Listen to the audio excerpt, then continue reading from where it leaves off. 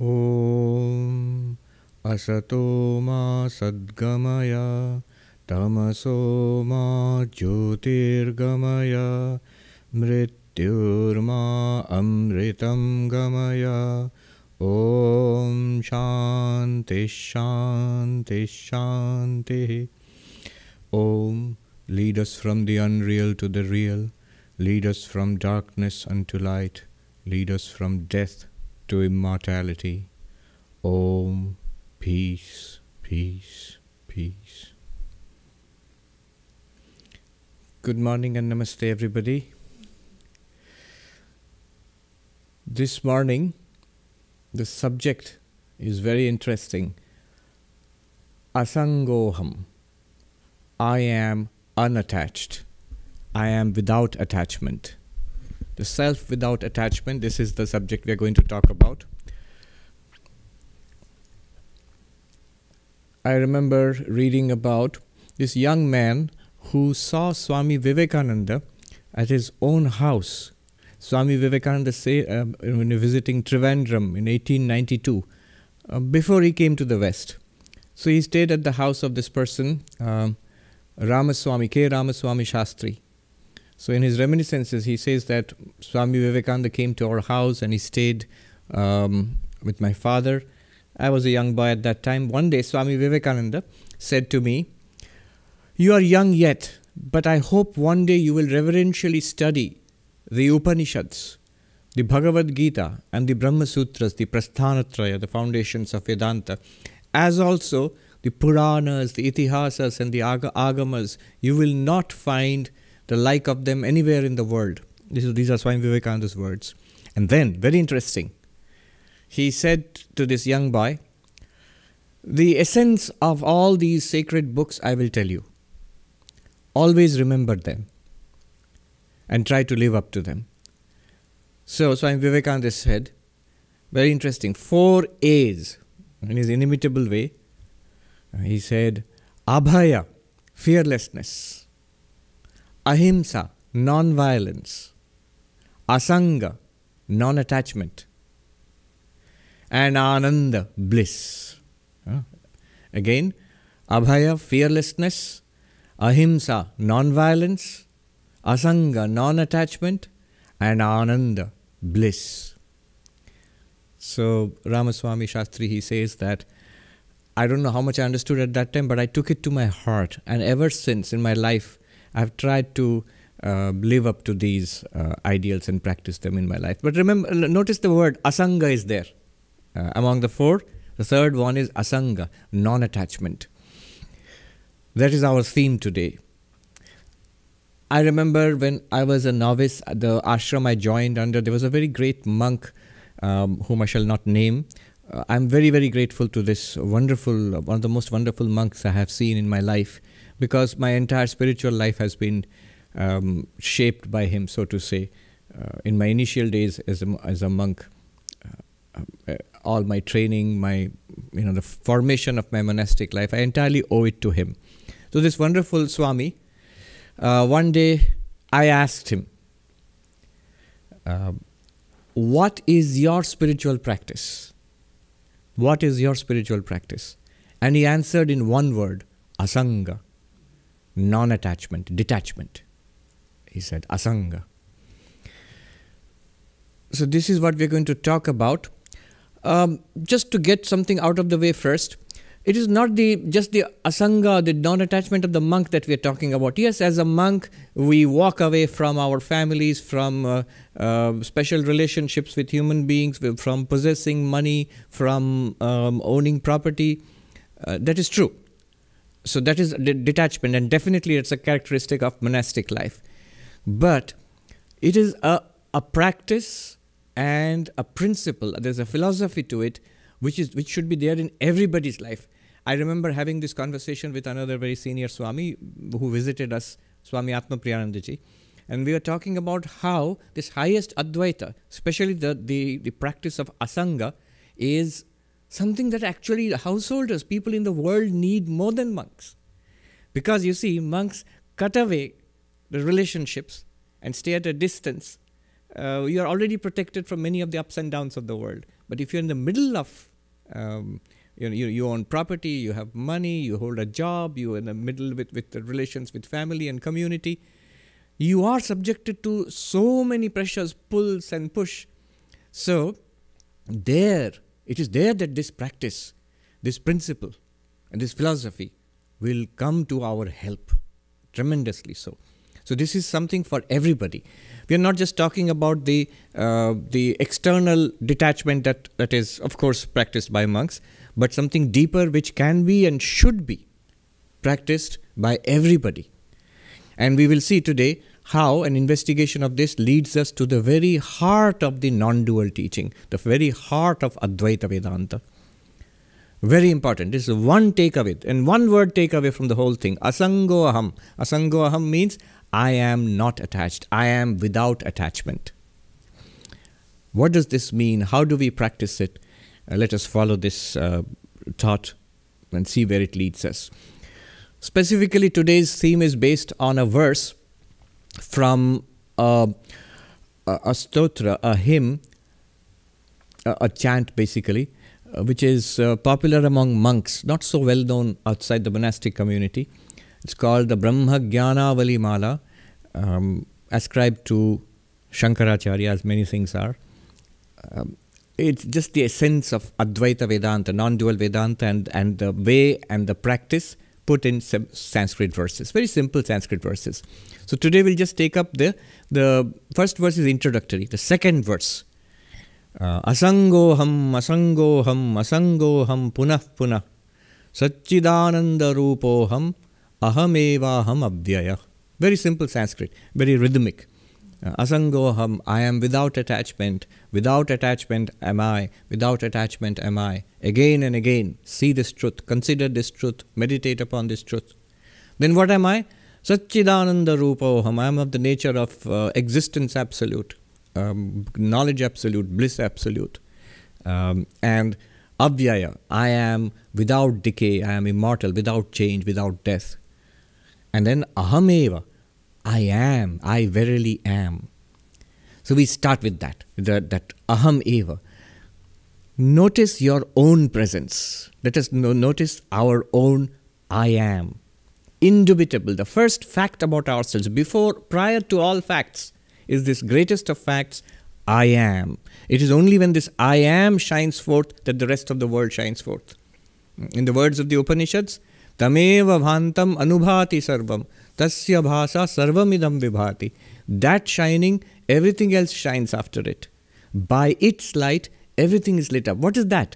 It is you, the I am. The I am shining, everything else shines. By the light of this I am, which is shining in all of our hearts, I am. By the light of this I am, everything in our lives is lit up. So we start there, the I am. And then we notice, asangoham, what is the nature of this I am? It is claimed that it is without attachment. Now immediately, you see, when we think about I am, the first thing that comes to our attention is the body. And we make the first and the fatal error. I am the body. We are aware of it, but we think we are it. We don't even question it. But as the body, I am the body, one cannot be without attachment. The body is definitely very attached. It is affected by everything in the world outside. Food, we need food to sustain this body. We need air to breathe. We need clothes to wear. We are subjected to heat and cold. Everything. We can't say I am detached from the world. I am the body and I am detached without attachment to the world. Impossible. You're fully integrated into your physical environment. So we go around everywhere. People are wearing masks. Why? Because the environment around this invisible COVID viruses are there. It will affect the body. You cannot say, I'm detached. Go away, virus, I'm detached. No, you are not.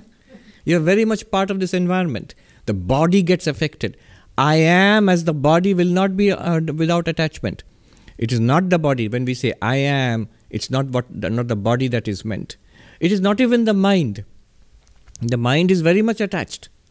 What happens to the body affects the mind. Sickness affects the mind. Little weakness in the body, little pain in the body affects the mind. The behavior of other people affects the mind. Our own successes and failures affects the mind. Ups and downs. Very difficult to say the mind is by itself detached. It's not detached. It's not unattached. Asango aham will not apply to the mind or the body.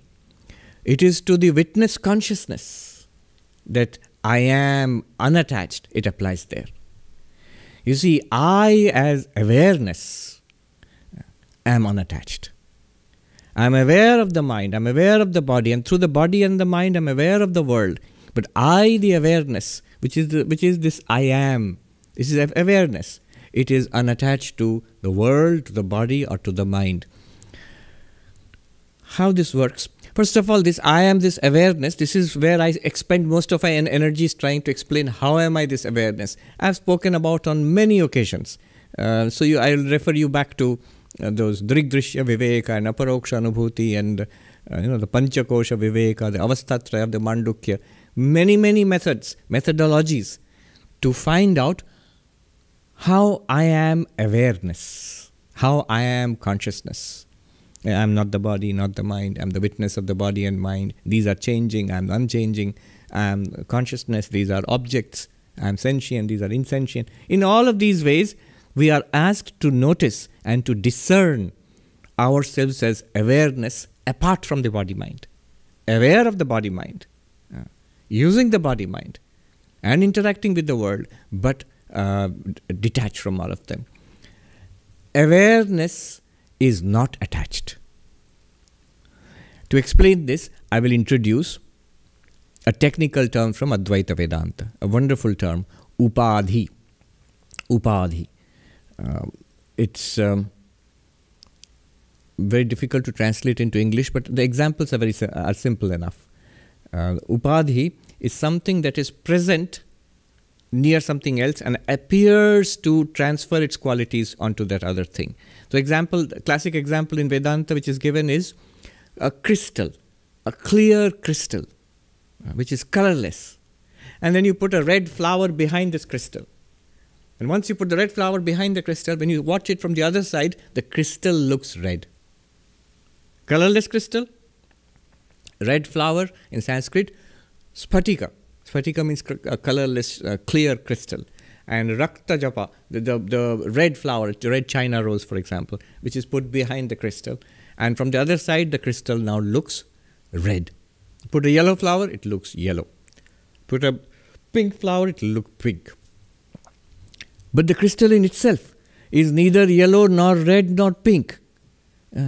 Even when it looks color without color, it is without color. It is clear. Even when it looks red, it's actually clear. It's not red at all. Even when it looks yellow, it's actually clear.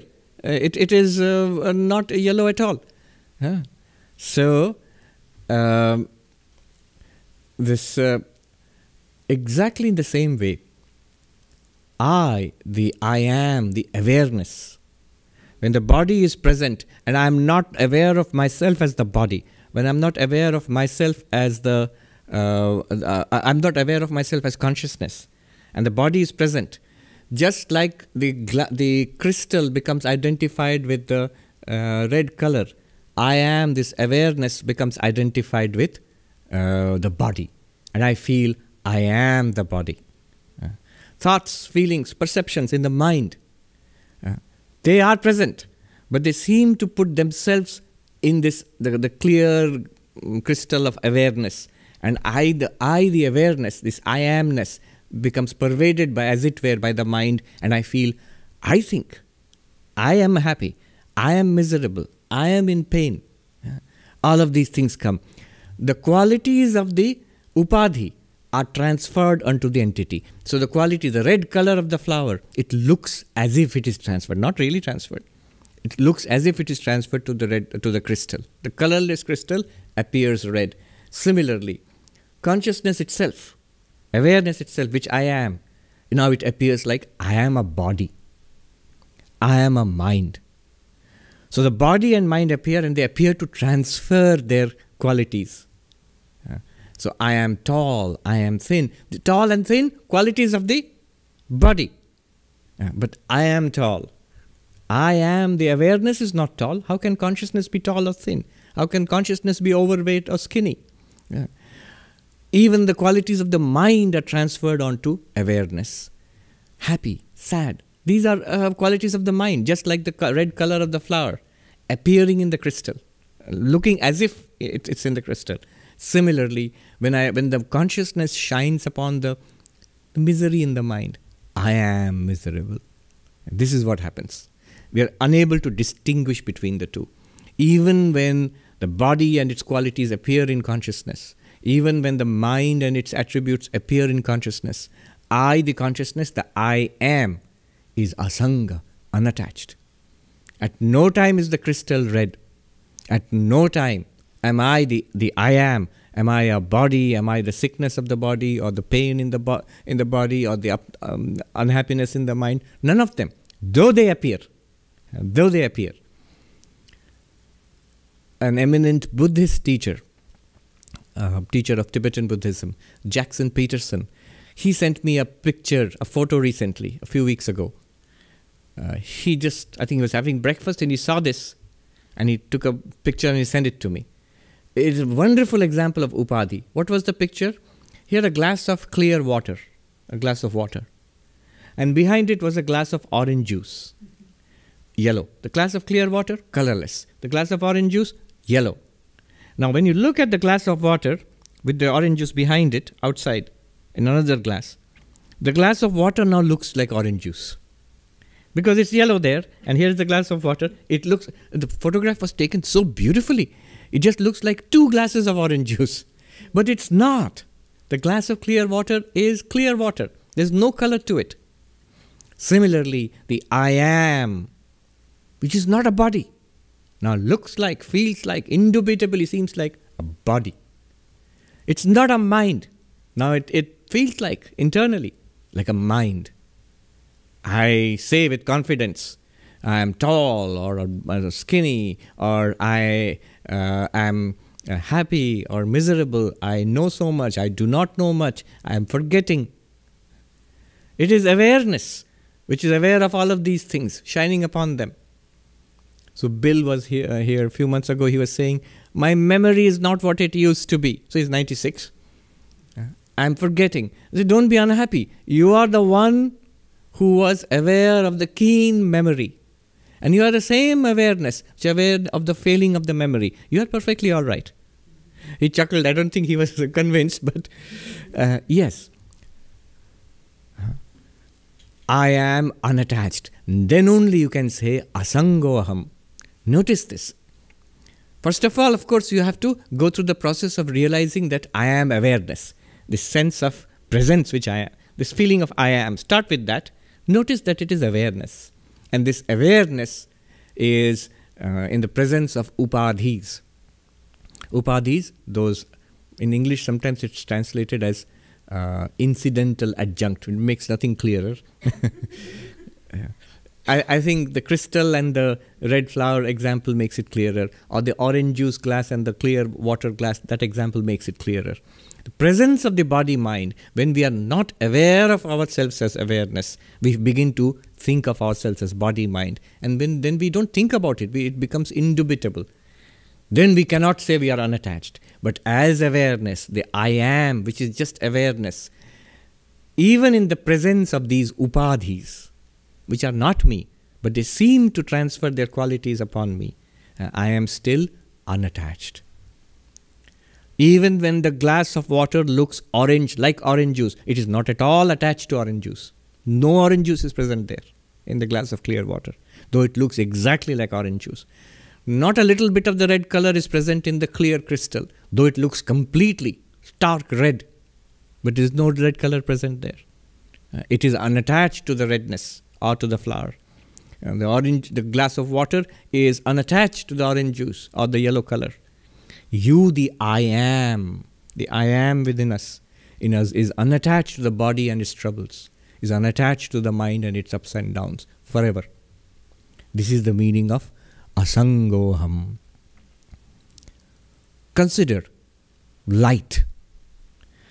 How light, the sunlight, brilliant day out there, Its sunlight is illumining everything, buildings and roads and people and dogs and trees, everything, flowers, everything is illumined. The brilliant fall colors out there, the water, everything is illumined by sunlight.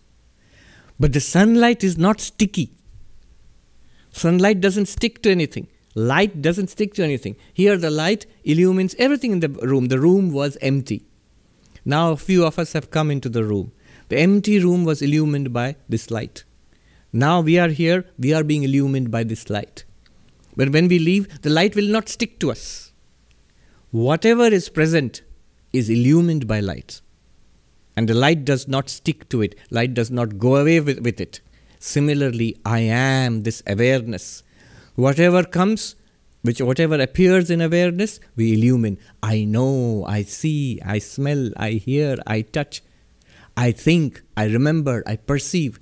All of this is illumination by I am the awareness. Just like light. Just as light is not attached to the objects it illumines, nor is light affected by the objects it illumines. If it illumines a clean vessel, it's not that a light has become clean. If a light illumines a dirty vessel, is the classic example in Vedanta, a dirty pot. Light illumines, shines upon a dirty pot, the light doesn't become dirty. Similarly, when I shine upon a healthy body, I am is the same thing. I am not more healthy because the body is healthy. When I shine upon a diseased body, I am, and the body appearing is diseased. I am not diseased thereby. Same with the mind, the ups and downs of the mind. I am is the witness. I am is the witness of what? Everything. And this witness is like light, sakshi. Because it is sakshi, sakshi means witness. Because it is sakshi, it is asanga, unattached. I am unattached to everything because I am like light. Awareness is like light. Aham eva, I am. This presence which I am is like light, unattached to its objects, whatever it illumines, good or bad. It does not become good or bad. Yeah. Because light illumines a glass of water, does light become a glass of water? No. Because I am, I illumine, I reveal the unhappiness in the mind. Why should I say I am unhappy? No. I reveal the unhappiness in the mind. And you know the amazing thing is, the moment you think like this, not a kind of trying to convince yourself, try to see that it is a fact. When you see this is a fact, the unhappiness in the mind actually calms down. It sort of disappears, dissipates. Even the body, it becomes healthier when we stop clinging to the miseries and the pains of the body. Let the pains and aches and little, today it's well, tomorrow it's not well, today energetic, tomorrow tired, or in the same day, energetic, tired, not so well, not attached. I reveal all of it. Let these things come and go. I don't stick to it, just like light doesn't stick to its objects. Just because the body is feeling sick, why should I say I am sick? Just because the light reveals, say, a puddle of dirty water, does the light say, I am a puddle of dirty water? No, that's silly. I am the light which reveals the little problem in the body, little problem in the ups and downs in the mind, no matter. Notice another thing, the light is open, it doesn't resist anything. Whatever comes in the light is illumined by the light.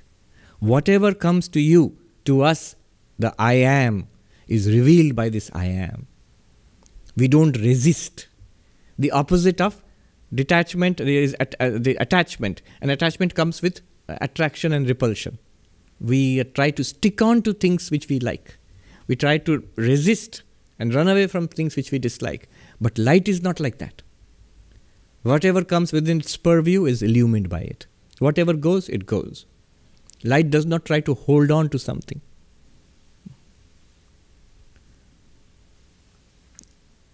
The poet William Blake says, whoever holds on to a joy doth kill the winged life. But he who kisses the joy as it flies lives in eternity's sunrise. So when things come, welcome. Come and say, stay, have a cup of tea. People come, health comes, illness comes, pleasure comes, pain comes, success comes, failure comes. Good. I'm like the light. Come, welcome. Have a seat, have a cup of tea. I have to go. You have to go. All right. Namaste. Tata. We don't hold on to it, nor do we resist it. By our very nature, the I am is like that. But remember, asanga, because it is detached, it's fine with what comes and goes. At no point is it attached to anything. Therefore, it is not affected. Just because I am aware of a glass of water, do I become a glass of water? That's silly. Similarly, the I am, it shines on everything. It does not become that because it is sakshi. So because you are sakshi, this I am is the sakshi, the witness. Therefore, asanga, say to yourself, asango aham, I am unattached. Unattached I am. Another approach is the adhisthana. Adhisthana means the ground of this universe. See, the light example is limited. One must know how to use these examples in non-dual Vedanta. The light example is limited. Light shines on everything, but the light is not everything. It reveals all these things. Light is revealing chairs and people and carpets, the altar. But the light is not a carpet or a chair or people. It reveals everything, that's all. But it's different from them. But this I am, the presence, this is also the underlying reality of whatever it reveals. That's very interesting. It's like a movie screen. On a screen, a cinema plays. There is the hero and the villain and the fights and car chases and explosions and floods and earthquakes and space battles. All of that is taking place. But the screen of the movie is completely unattached. Asango aham. It is. Like we say, I am, the screen is. But it is unattached to the movie. In fact, because it is unattached to the movie can play. Imagine if the screen becomes attached. I like this character. Bugs Bunny or Mickey Mouse. I'm going to hold on to that character. Then the movie cannot work.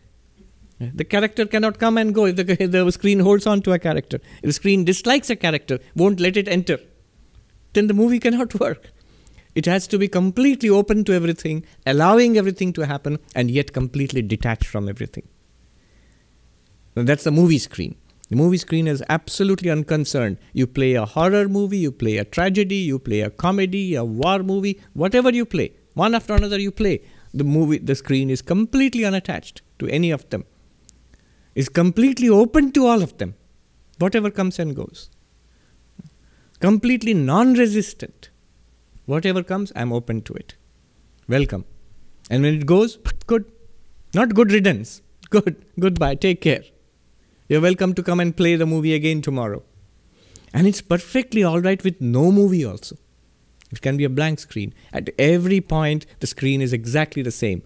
Notice the difference between the screen and the light example. The screen gives existence to the movie. It is on the ground of the screen, on the reality of the screen, that the movies can play. Similarly, the I am, the Atman, the Brahman, which we are, is not only like a light, but it is also existence. It gives reality to everything that we experience. Everything in our lives, everything in your life is built upon, constituted on, standing on the ground I am. You are the reality of everything in your life, and therefore you are without attachment. Just like the movie screen. To the people who come to your life, to the objects, your property and thoughts and ideas and feelings and opinions, political affiliations, you are unattached. I am. They were not there earlier. They are there now. They will not be there later. I make it all possible because I am. I reveal all of it because I am. I shine. But I am unattached. Asangoham. Without attachment, I am. This is called adhisthana, the ground of reality. It is the ground of the universe. What is the ground of the universe? You. That presence I am.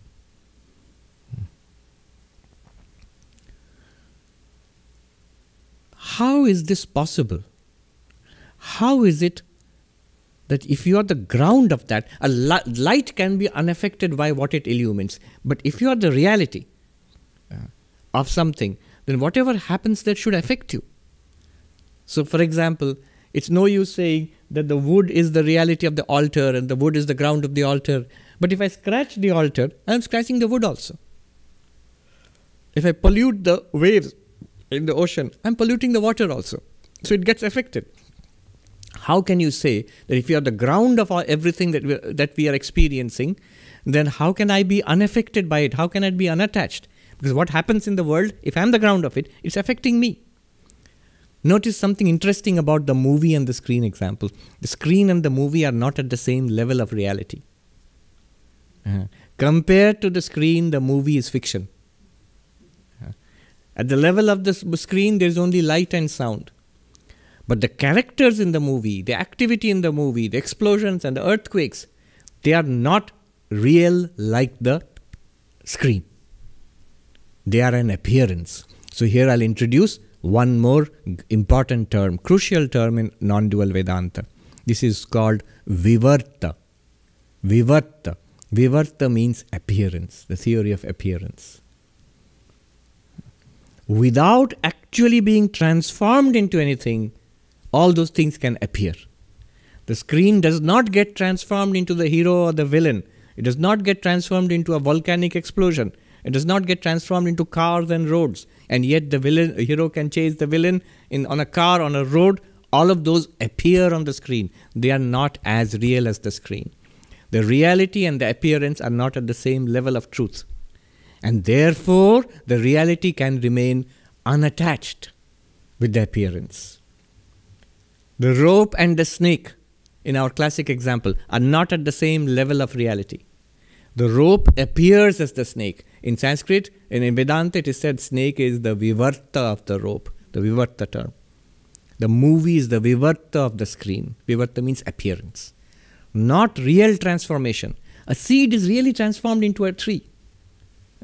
Milk is really transformed into yogurt. But the rope is not really transformed into a snake. The screen is not really transformed into the characters of the movie. No, those things just appear. In fiction, like a movie, or in error, like a snake.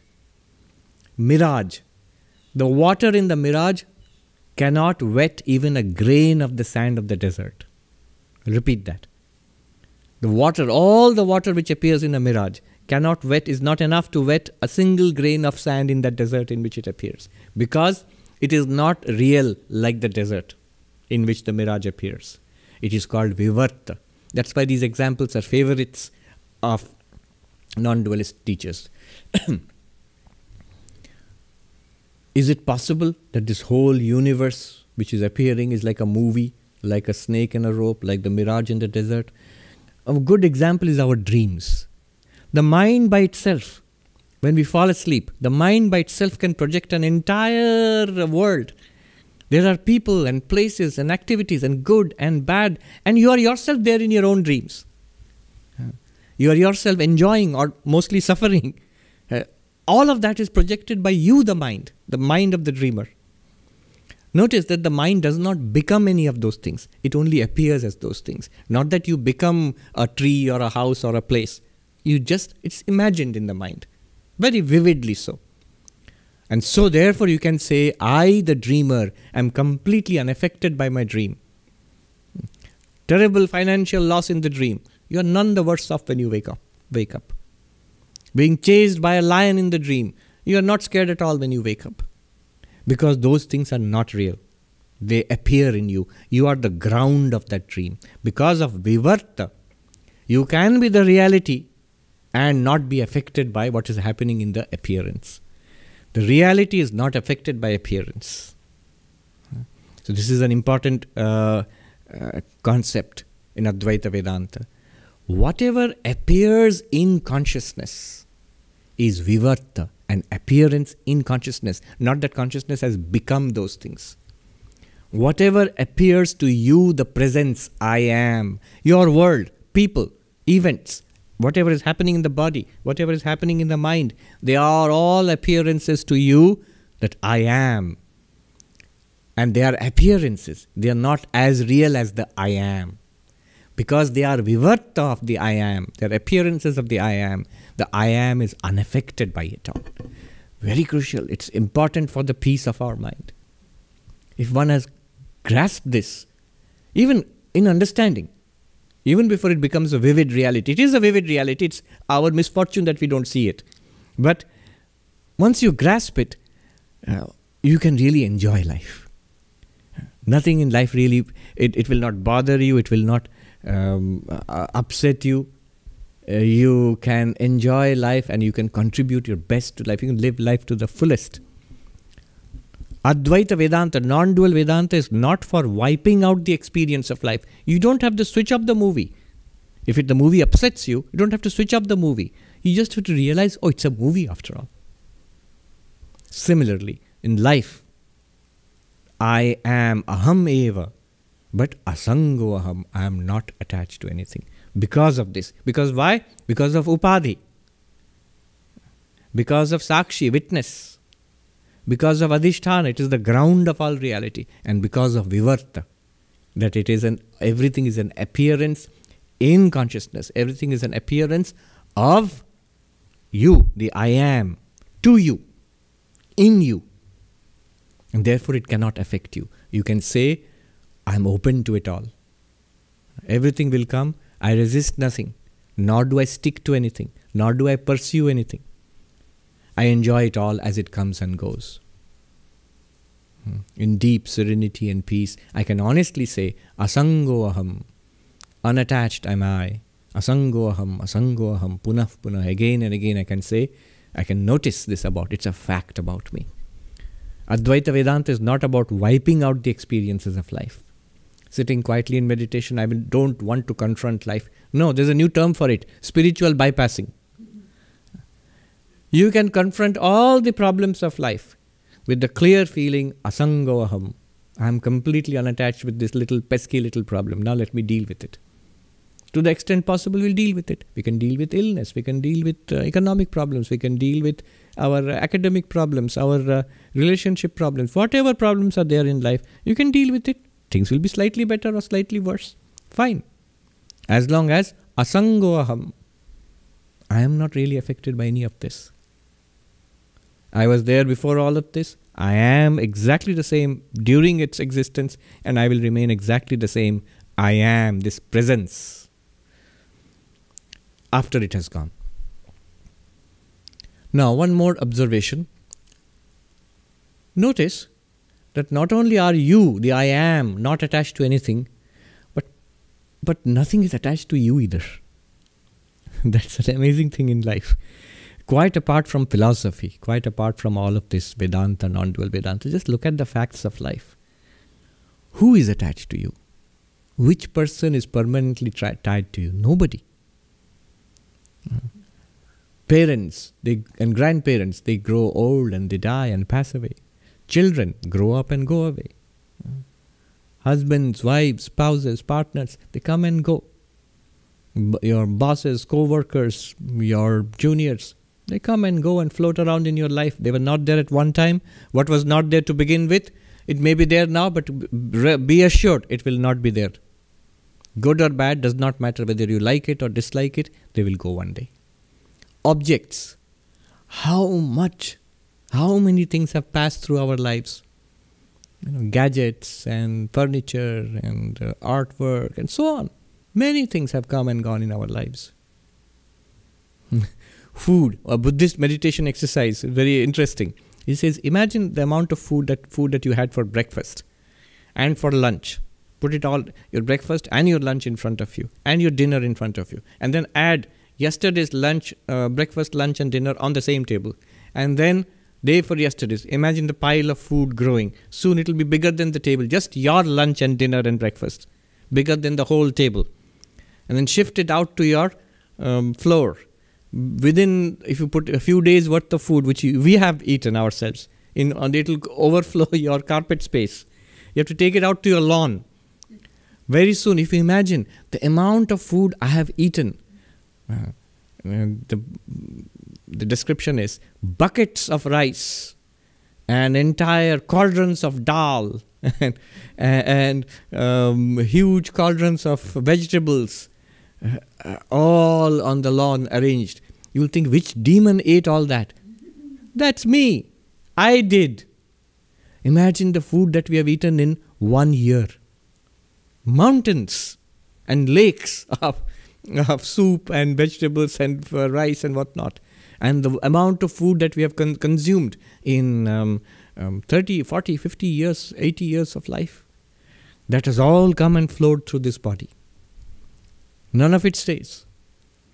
Nothing in this world, objects and people and relationships, the places that we have been to, they all come and go.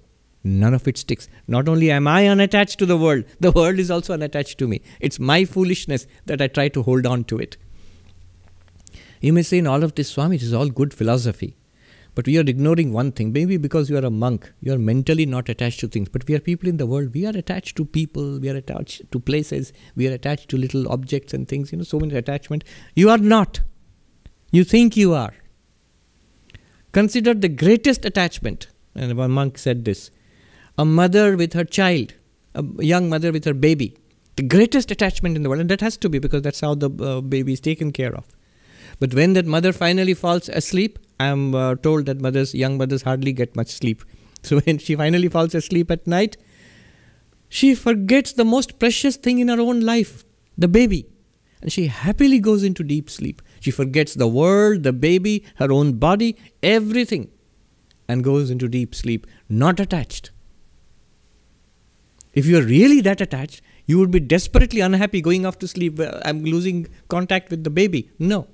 You're not going to lose. We don't think in this way. It's a weird way of thinking. But it's true. Even the greatest of attachments, how long do you think about it? Once in a while. Whether it's money or possessions or gadgets or dog or whatever it is. It comes and goes. You are not really attached to it. You think you are attached. You are not attached. Every night you lose sight of everything that you think you're so attached to. All gone. And no guarantee that you'll ever wake up. So, nothing in the world, even this precious body, is attached to us. It changes. Youth and middle age and old age and death. Body also goes. Body is not attached to me. My most precious memories, my knowledge, all the knowledge I've accumulated, reading books over years and years, it fades away. And then one little stroke or Alzheimer's or something, it will simply go. All my skills, abilities, my health, all goes. Nothing in the world is attached to us. Money is the least attached to you. In India they say Lakshmi, the goddess of wealth, is restless. She doesn't stay with you. It comes and goes. It circulates. And that's good. You know why it's good? When we hold on to something, when we are attached to something, we hold on. We think, I am holding on to money, to people, to places, to gadgets. I'm holding on to it. It's mine. When you're holding on to, notice something. I'm also trapped here. I'm not free anymore. I'm caught. I cannot go anywhere. I'm caught. If more we hold on to something, the more we are caught. Sri Ramakrishna gave the example of a river in full spate. There's a flood tide is going on, and things are being swept away, and the villagers, poor villagers, looking at all those nice things being swept away, and one man couldn't take it anymore. He saw the fine rug being swept away, so he jumped into the river and mightily swam up to the rug. When he went up there, he saw it was a bear being washed away, and of course the bear caught hold of the man, and the people on the bank shouted, "Let go of the rug, you will drown." And the man shouted back, "I let go of the rug doesn't let go of me." That's the nature of attachment. When we mentally attach, we become stuck to it. Say, asango aham. Not only am I detached from everything is, nothing is attached to me at all. Nature is ever in change. The Buddhist monk who said, "This too shall pass, O king." You know the story. The Buddhist monk came to visit a royal court. And the king complained, said, "Oh, revered sir, my troubles are endless. The kingdom is surrounded by enemies, and we haven't had a good harvest in years, and people are in poverty, and my ministers are corrupt, and my young son, the prince, is doesn't seem to be interested in learning how to rule the kingdom. Oh, what will I do? And the monk said, "This too shall pass, O king." And then he went away. 20 years later, he came to the same kingdom. And the king was very old by that time, and the monk was also old. And he came, and the king recognized him. He said, "Oh, monk, you had visited us 20 years ago. Well, I'm glad." And he said, "How are things, O king?" "Oh, I'm glad to report things are much better. We have made peace with the enemies, and there have been bountiful harvests, and the people are happy, and the corrupt ministers have been replaced. And the prince, oh, how wonderful. He has come up to be a most upstanding young man, and I'm so glad I can leave the kingdom to him with peace of mind." And the monk said, "This too shall pass, O king." Every situation passes away. So, asangoham, say asangoham. That is a fact of life. It seems to be something that monks practice. It seems to be a spiritual practice. It seems to be a philosophy. But ultimately, it's just a fact of life. It's good to recognize it. You'll be happy that way. Our mistake is to think that by catching hold of things and being attached, we'll be happy. And we take a lifetime to learn the lesson. That's not the way to be happy. The way to be happy is to be asanga, unattached, and enjoy everything that comes. By that I am, but I am unattached. Asango aham. Then what is the nature of this I am? Satchidananda Rupoham. The standard Vedantic teaching. This unattached I am, what is this I am? This presence. Notice, it is Sat, Chit, Ananda. What does it mean? I am, I exist. The very meaning of I am is I exist. This isness, this existence, not body, not mind, by itself is Sat. Just being, just this isness, just this presence. I'm not talking about anything mystical. You can all feel it right now. That is the first fact, the primordial fact about ourselves, that I am. This is called Sat. But this I am is, normally we think I am this body. It's a limited existence. How? I am here, not there. I'm limited in space. I was born in such and such time, and I will die at such and such time, this body. That's also limited in time. I am this one and not that one. This is called limitation in object. All these limitations, if you remove these limitations, if you look at I am by itself, the isness is not limited anywhere. That isness is not only here, it's there and there and there. It's everywhere. So, that isness, unlimited isness is called Sat. Not the isness of one body. The unlimited existence is Sat. The unlimited awareness, that awareness which is behind all thoughts and all perceptions. Good and bad thoughts, intelligent and foolish thoughts. All these fleeting thoughts come and go. In the background is one awareness. That's also part of the I am. Part means it's one aspect of the I am. That is called Chit.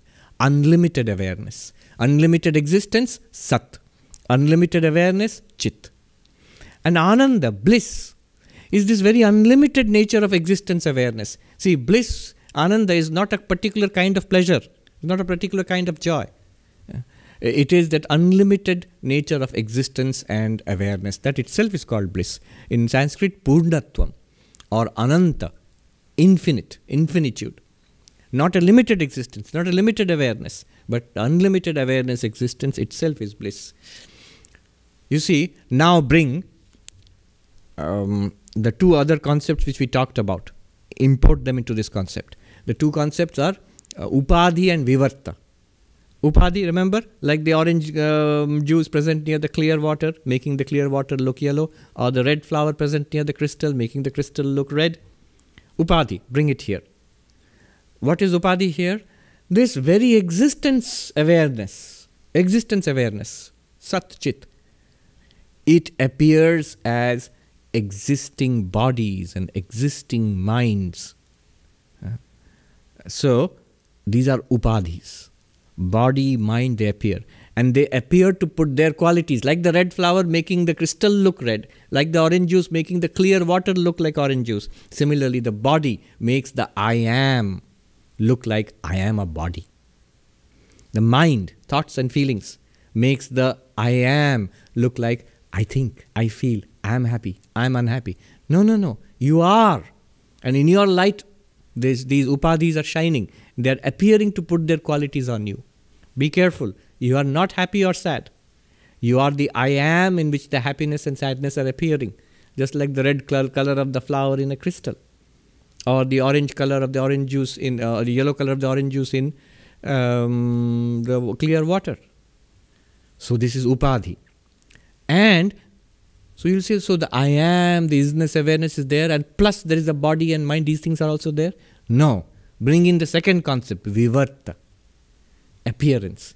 Bodies and minds are appearances of the I am. Very deep concept here. The I am, the screen itself is appearing as the movie. There is no separate body and mind. See, when you talk about crystal and flower, they are two separate things. The red flower puts its red quality apparently in the crystal.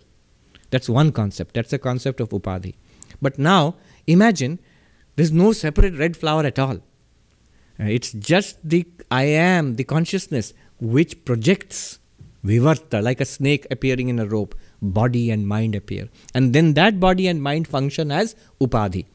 By vivarta, the I am appears as body, mind, universe.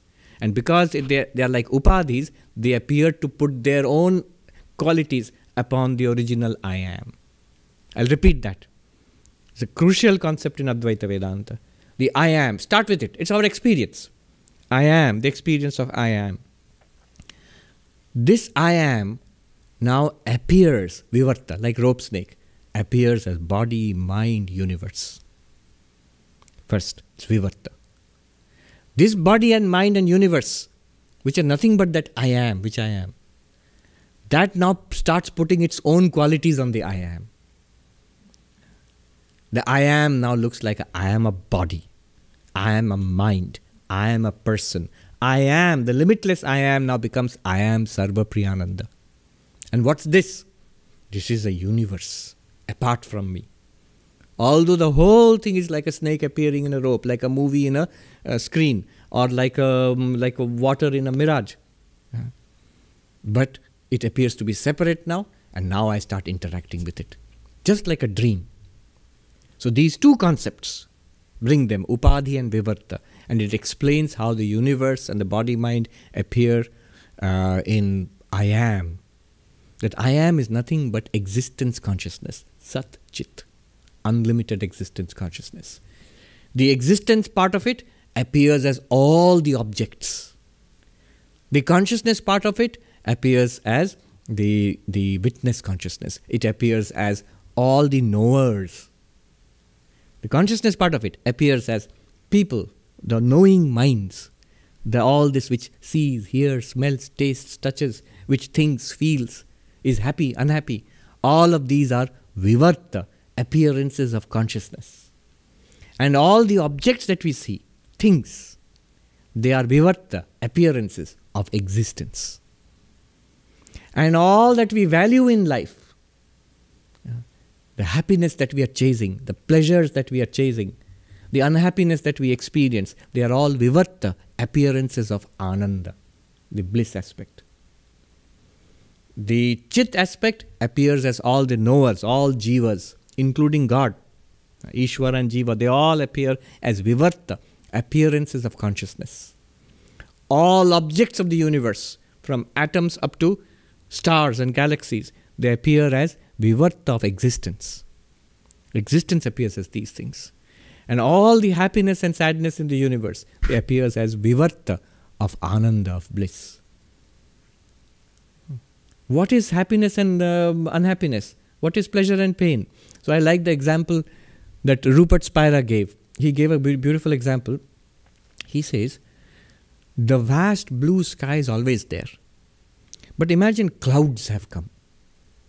Now because clouds cover everything, once in a while a patch of blue sky appears.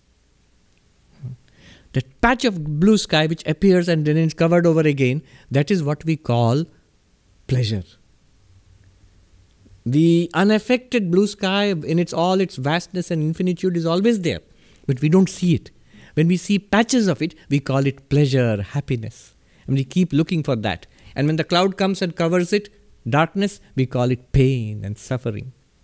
But the original blue sky is always there and completely unaffected. That is Ananda, bliss. Very nice. It is when the clouds part, a little bit of that Ananda shines through, and we call it our pleasure, our happiness, our fulfillment in life. Oh, if only we can hold on to it. But inevitably the clouds come and cover it up. Those clouds we call unhappiness. But behind the clouds, completely unaffected, whether clouds are opening up or closing up, completely unaffected is the entire infinite blue sky, untouched by the clouds. That is Ananda nature. That Satchidananda I am. I am that Satchidananda. Satchidananda Rupoham. Aham Avyayam. I am undecaying, not subject to death, destruction. Why not? See, what is death and destruction? It is created, it exists, then it was destroyed. It was born and it lived and then it died. That is destruction. That is vyaya, decay and death, old age, disease, death. But creation, now and then, time itself is an appearance in you, the I am. You are not in time. Time is in you. Time cannot destroy. There can be no beginning or end of you in time. Hence you are abhyayam. You are not subject to death. You are not limited by space. Here and there. All of this space, it's actually appearing in you, the I am. The I am is not in space. We think I am a tiny being in the vastness of space. Why? Because I am identified with a body. In a dream, for example, when we are identified with one body in the dream, I am there in the dream, the entire space in the dream looks like a vast world in which I am walking around and experiencing things. But the truth is, when we wake up, that entire thing was in my mind. Similarly, this entire universe is in the I am. Space is in the I am, and the I am is not in space. Therefore, nothing in this space can ever destroy you, can ever affect you or change you. And this I am is non-dual. Other than this I am, nothing else is there. Other than Brahman, other than Satchidananda. If there is something other than existence, it will be non-existent. So there is nothing apart from that isness, the infinite isness awareness, which is our reality, which we are. The I am is abhyaya, is beyond death, beyond disease, completely unaffected. Put it all together. Asangoham, asangoham, asangoham punah punah. Satchidananda rupoham, aham eva aham abhyaya. Aham eva, I verily am. What? Asangoham, unattached am I, unattached am I, unattached am I.